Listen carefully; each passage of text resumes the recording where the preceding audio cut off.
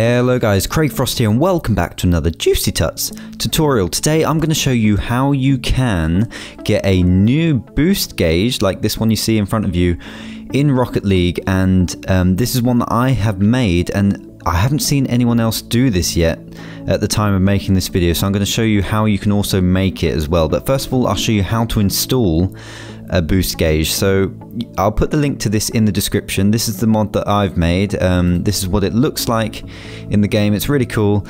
Just click download here in the right and you'll get a zip file just like the one here on my desktop. So just right click, extract all, and that'll make a new folder, and then you can delete the zip folder. We don't need that anymore. Now inside this folder is 2 DDS textures, okay, and this is what we need to put into our game to replace the textures that are already in there. So another thing you'll need to download is UMod. If you haven't already used UMod for custom decals or anything like that, I'll put this link in the description, and you want to download, I found UMod Alpha version 2 r49.zip to be the best one. Now be careful, there is 3. There's source alphas with 49 with log.zip, but you want just the UMod Alpha version 2 r49.zip.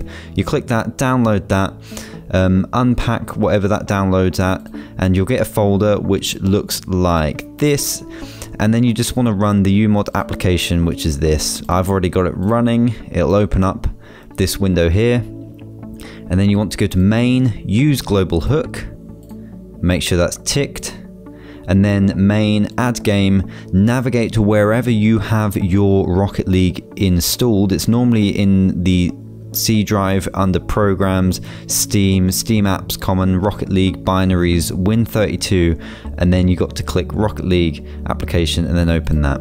But I've already got this game installed, so that's fine.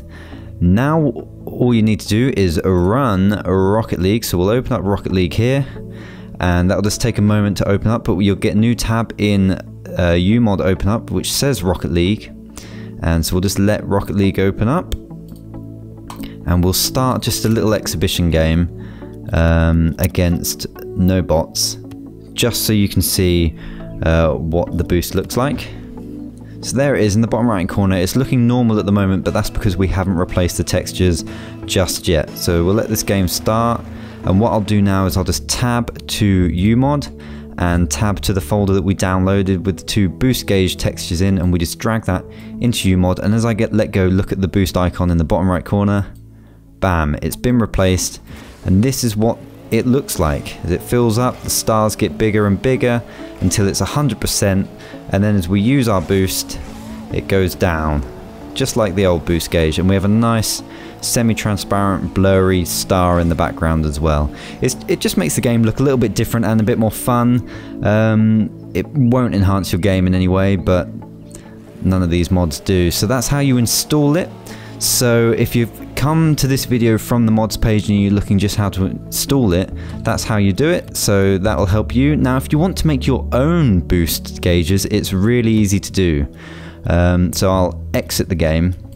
We will have to launch that again later. What I will do is give a download link in the description which has these original boost textures. Now what these are the textures from the game files without any adjustments made to them, and these are what you're going to use to make your own adjustments. So another thing you'll need is a program like paint.net or any graphic editing program which supports DDS files. Paint.net does straight out of the box. GIMP does with a DDS plugin. Photoshop isn't free, but it does support it if you get a DDS plugin as well. But Paint.net is free and it supports DDS files straight away. So what we'll do is that original boost gauge, which will be in the description, download both of those textures, and we'll drag one in to begin with. And this is quite familiar. This is the texture from the game, which is the background of the boost gauge. So for this, I'm just going to change the colors just slightly. So if we go to effects, no, adjustments, curves, and so I've made it red. Yeah, we'll just leave it as red, and then we'll just file, save as, and now save it into a different folder, because you want to keep these original ones so that you can do a different one in the future. So we'll call this color boost, and I've spelt color the American way. Don't change the file name, it needs to be exactly the same, and save it as a DDS. Click save, and I use DXT3 and leave everything else how it is and click OK, and that'll save.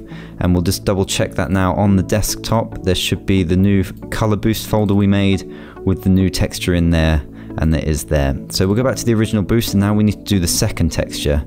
So we can close this, and where is that second texture? There it is. So this is the overlay, which will of course go up or down depending on how much boost you have. So we'll make a hue adjustment to this just to change the color. We'll make it a, let's make it a pinky color. There we go. Nice pink. So pink and red.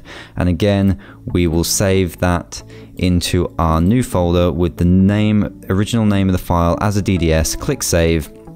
Leave these settings there, just change DXT3, it should remember it from last time, and that's saved, and we can now get rid of that, and both the new textures should be inside this folder, which they are. So we'll now launch up Rocket League one more time. We just have to wait for this to start up. Hopefully it won't take too long.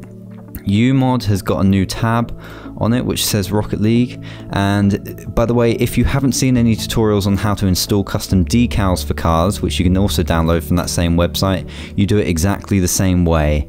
So we're going to start a new match just so we can see the boost icon, and we'll have the original boost icon in the bottom right corner, and we'll now add these new textures we just made, the pink and red. Probably not the best, but in we go, and there you go. See, it's already been replaced.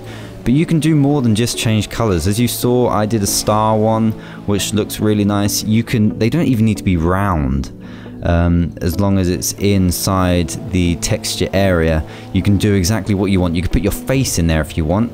Heck, let's put my face in there. Oh yeah, we'll have my face on the boost icon. Of course, you can take loads of time and do this properly, so we'll just save that as this same file name. We'll overwrite the red one, that's fine, and click OK. Minimize that, and now in UMod, I'll just remove the textures we put in there, update so it goes back to normal, and then we'll drag these two in again, and there we go. If I use all my boost up, you'll see my face come through. Oh, I've got a big 0 in my face. And then as I pick up the boost, it covers up my face. Oh look, it looks like the 2 zeros of the 100 are goggles. Anyway, there you go guys, that's how to customize your own boost gauge and how to install one if you download it from the mod website. I hope you found this useful. Leave a like if you did find it useful, because it really helps me, and subscribe if you want to see more of these kind of videos. Anyway, I'll see you again next time. Cheers, bye!